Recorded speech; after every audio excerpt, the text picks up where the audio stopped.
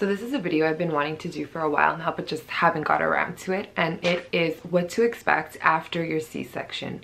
So I myself have had 3 C-sections, so needless to say, I think I have a bit of knowledge that I want to share and pass on to anybody else out there who is going to be going through the same thing. So if you're interested in this kind of content, then keep on watching.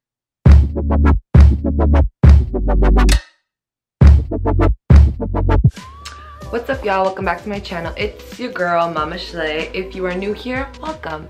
If you're already subscribed, welcome back. You know, I got the most love for all y'all. So today's video is long overdue. I have been wanting to do this for quite some time now, but I don't know, for whatever reason, just haven't got around to it.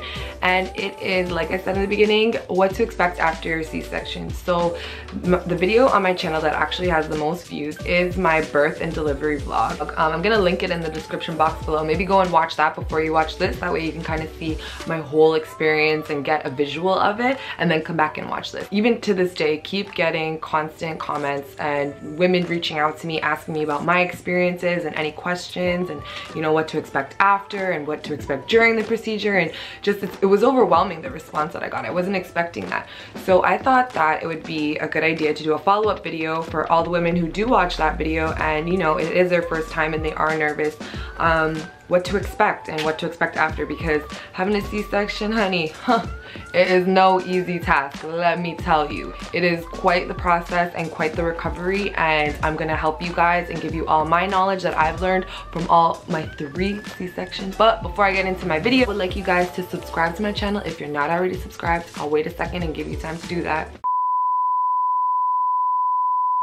Did you do it? Okay, good. Now we can talk. I'm gonna split this video up into 2 parts. So what happens right after your procedure, like while you're still in the hospital before you get to go home, and then what happens when you go home and what to expect when you get home. So we'll start by right after your procedure. So you've done your procedure, put all of your insides that were outside back inside you and stitched you all up, and you're ready to go. You will be wheeled into what is called the recovery room. You'll be in there for up to about 2 hours.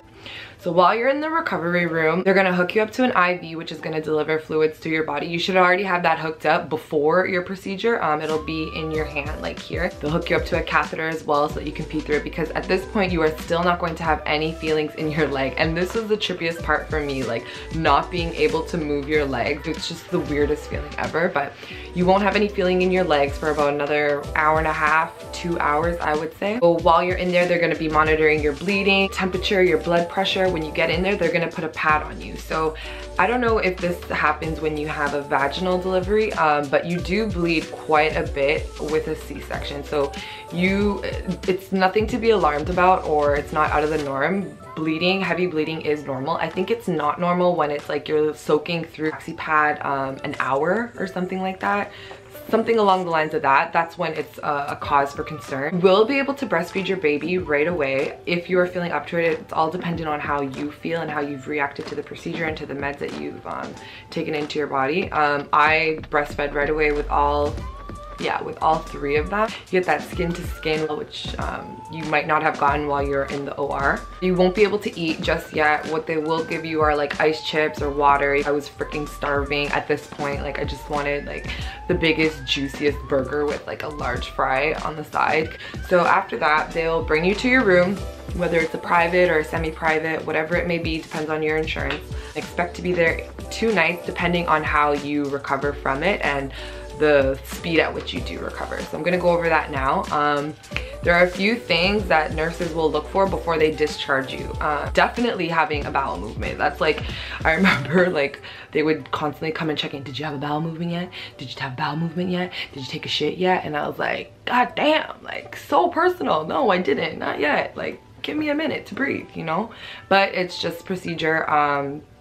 That's just one of the things that they need to make sure of or ensure before you leave the hospital. So at this point, when you're in your room, the meds will have worn off. So all the numbing will wear off and you'll start to feel pain. Depending on your pain tolerance, it might be higher for some, lower for others. Mine was kind of in the middle. I tried not to take too many pain meds, but they would come in every 6 hours and offer me Tylenol 3s. Sometimes I would just take it just to prevent the pain.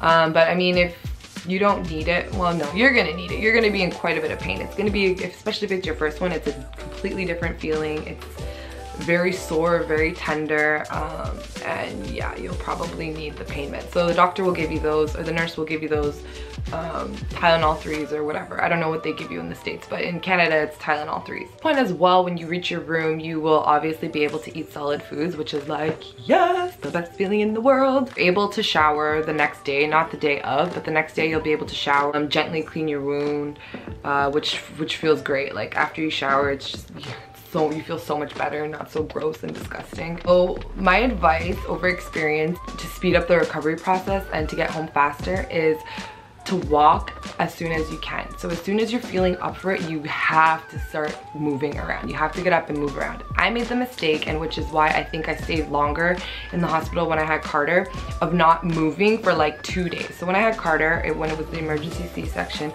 I stayed in the bed for like 2 days straight and I didn't get out. And that slowed down my recovery process, and in turn obviously made me have to stay longer in the hospital. So the second time around, I was like, hell no. Hell no. After 2 hours after being in my room, I was like, let's go. I gotta get up and move around. And whether it's just moving around your room, like going to the bathroom, it doesn't matter. As long as you're up and moving, that speeds things up so much faster. The third time around, I was able to get up and I walked around the maternity wing. A lot of women do that. Take it slow. Obviously, you're not gonna be speed walking out here. It's gonna be painful. It's gonna hurt. I'm not saying that it's not going to, but you gotta kind of fight through that pain as much as you can. Take it easy, take your time. You're not in a freaking race. It's just to get your blood moving and show the nurses that you're able to, you know, move around. It also prevents blood clots from happening. So if you're stagnant and sitting in the bed for too long, you run the risk of getting blood clots in your legs, and that's what nurses are afraid of, and that's why they encourage you to walk ASAP. Another thing I did experience the third time around when I had Chamberlain is gas pains. So I never actually had this with my other 2 C-sections, but while I was in the hospital, I experienced really sharp back pain. It was like almost like stabbing, and it was really hard to breathe, and I was like kind of concerned about it. So I asked the nurse, I described everything. She's like, yeah, gas pains. Those are gas pains, and it's normal, especially after having a major surgery like that. You're opened up, obviously, so a lot of air gets into your body or whatever, and so it's just gas that is passing through, I think. I'm not too sure, but anyway, nonetheless, if you do experience that, it is not uncommon. It is most likely gas pain, and it does pass, but it fucking hurts like a bitch when it does come. Just a heads up, but not everybody will experience that. The last thing that they do before they send you home is they put what's called the steri strips. It's like these little band-aids. They put that on your incision, and it just kind of tapes the wound together. You can later on take these off, I think maybe a week later, or they just kind of fall off after they get wet when you're in the shower at home. Before, they used staples. Like when I had Carter, they had staples, and I remember they did take the staples out before I left, but now they have like these dissolving staples, I guess, that just dissolve. I'm not too sure about the technical terms of that. At this point, you've been discharged and you think, God, like I conquered it all. I'm good now. I'm gonna go home and I'm gonna be fine, and I'm gonna be, you know, loving my baby, being a great mom, this and that. Little pause. Being in the hospital, that is half the battle. The real battle with a C-section is the recovery after you leave the hospital. It takes about a month to recover from a C-section. So within that month, there are guidelines that you kind of have to follow and stick with so that you heal properly and you get no infections and there are no issues. It is requested that you take it easy. So I know this is hard for new moms, because how the hell can you take it easy when you have a newborn, right? You're gonna need help. You're gonna need help from your partner, from family, from friends, whoever can help out, because it is going to be difficult for you to maneuver around the way you want to with the newborn. And it's okay to ask for help. You know, sometimes we feel like, oh, you know, it's my job, I'm the mom, but what's more important is your recovery for that baby. Like, that's all that matters. And people around you will, I'm sure, will understand that and hopefully be supportive and be there to help you. You cannot lift heavy things. So that includes if you do have like younger children, like maybe toddlers, you won't be able to lift them. And I know that is hard for some moms, but the reality of it is you might rip open your incision, and what's worse, like, you know, your infant crying because you can't pick them up, or your guts all over the place. I mean, come on, right? Going to be very sore for the next few days. It's gonna hurt to laugh. It's gonna hurt to sneeze. It's gonna hurt to even breathe sometimes. It's gonna hurt to lie down. It's gonna hurt to bend over. It's just going to hurt. Guys, you have to remember, this is a major surgery. You've been cut open and had stuff taken out of you that shouldn't have been, you know what I mean? Obviously you'll have pain meds that the doctor prescribed to kind of help with the pain, but you know, if you think that you can manage without taking the meds, then I would suggest doing so. The most I took was Tylenol 3s, and I tried to limit my intake just because I found when I had Carter, I was like constipated. That's another thing. If you keep taking meds, certain meds will constipate you, and then you will also in turn need to take a stool softener. So you're just taking a bunch of things, and I tried to just cut that the second and third time around by just kind of fighting through the pain and, like, you know, getting my pain tolerance up there. So I would just take Tylenol 3s when needed, like if I absolutely needed it. Some tips to kind of make it less painful. For example, if you're sneezing or if you have to sneeze, squeeze your tummy, like squeeze your abdomen like this really tight and just kind of sneeze it out. Like when you put pressure, or take a pillow and put pressure there and then sneeze, it's going to be very difficult getting in and out of bed if you have a higher bed. The lower it is to the ground, the better, and the easier it will be. You kind of have to find a technique to getting out of bed now. So what worked for me was being on my back, rolling to my side, pushing myself up like this, and then putting my feet on the ground and then going. So like, you can't just get up and go. Like, it's a process. I'm telling you, girls, I'm telling you. It sucks, but it is what it is. I also recommend, if you do have a 2-story house or you have stairs, limit the amount of time you have to be going upstairs by keeping all your necessities downstairs as well. So in both places. So you need to have diapers, wipes, burp cloths, change of clothes, all that downstairs as well as upstairs. That will just eliminate you having to go up and down changing diapers and changing spit up and whatever. I suggest wearing high-waisted cotton underwear just because, you know, your stomach is you're still gonna look like you're pregnant, unfortunately, for even a couple weeks after with a C-section, just because the wound takes so long to heal. So don't be alarmed. You will get your body back, hopefully with time, girl, trust me. I'm still working on mine, but you know, with time you will get your body back. But to kind of prevent it and keep things a bit tighter, I suggest wearing high-waisted underwear to kind of just keep things fitted and not jiggling around. You will still be needing to wear pads, so I suggest like the overnight ones or the maxi ones, depending on how heavy your bleeding is. And again, just like when you're in the hospital, you kind of have to move around a bit. Like, don't restrict yourself so much if you are in pain.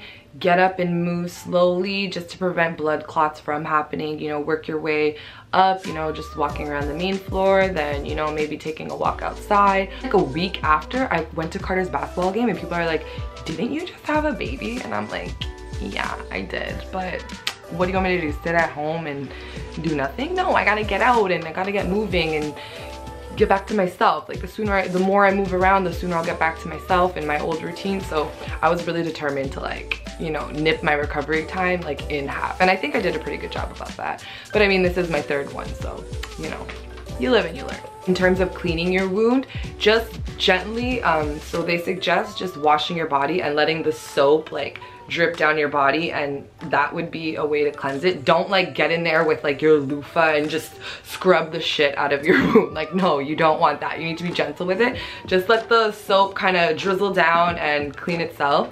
And then when you are drying off, pat it dry. Don't like freaking rub yourself, like, you know, vigorously. Just pat it dry and that's it. You'll probably have to do that for a couple weeks.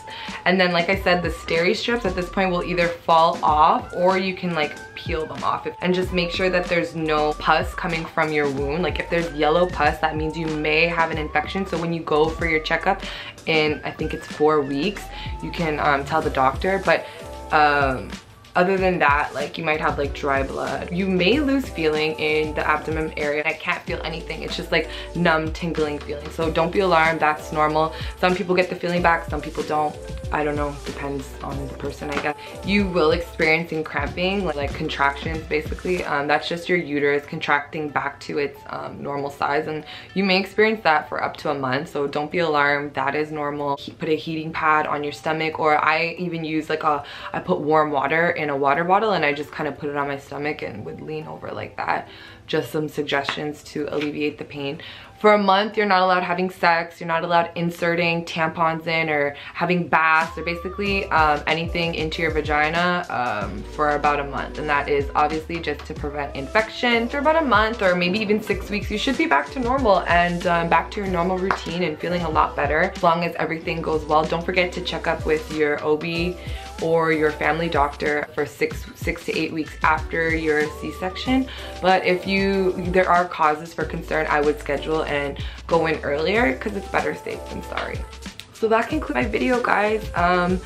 If you did have a C-section, you know, kudos to you. I know it's not easy. A lot of comments about, oh, you know, like, did you feel like you've been robbed of your experience because you didn't get to, you know, deliver your baby vaginally or hold your baby maybe right away, skin to skin, right when they came out. And you know, at the end of the day, yeah, you know, I feel a little bit sad that I didn't get to experience that, but everybody's birth experience is so unique to them, and I just find it's so beautiful. Any birth story, regardless of cesarean or vaginal, like, it doesn't matter. What matters is that you deliver a healthy baby, and if that means that they need to have an emergency C-section, then why would I say no to that? You know what I mean? Like, I just want my baby to be healthy, and that was all that mattered to me, and I'm grateful for that. You know, I'm grateful for my experience. I learned a lot. I'm able to make this video and give you guys some tips and pass it along to other moms who are going to be going through the same thing, and kind of, you know, ease the tension a bit, because I know it can be a scary time, but just remember when you're in there to breathe, stay calm as you can. I know it's easier said than done, but what worked for me when the whole process was going on was, you know, talking to my partner, just having a normal conversation with him like any other day. So that was something that helped me. Maybe it'll help you too. I hope you guys enjoyed this video. I really enjoyed doing it and sharing my experience with you guys. I know that it was a highly requested video. I hope that it's helped you in some way. If I've missed anything, or if you have anything that you want to add to anybody who might be watching this video, please feel free to comment below. I think that would be great. More knowledge, the better. And if you would like to see any other videos related to this, please let me know, and I would be happy to do them because I have experienced 3 of them, so you know, I know a thing or two. But anyway, guys, that's it for me today. Thanks again for watching. We'll see you guys in the next video. Bye.